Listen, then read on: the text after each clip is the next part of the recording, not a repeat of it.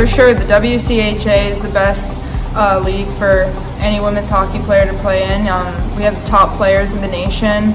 I believe that we have the most skilled, talented, physical, best players all around.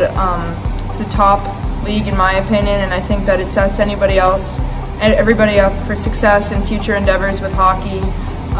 Learning how to play against tough competition, facing adversity, and just learning how to be a good teammate. So I couldn't say more good things about the WCHA. It was an amazing experience to play in the league with the top players in the nation. So WCHA is just a fantastic league and great way to grow your hockey game. I think the physicality of the league, we've got a lot of strong girls, and they play the game the right way. And I mean, it's obvious when you look at the national championships by history. That's the reason that the WCHA dominates.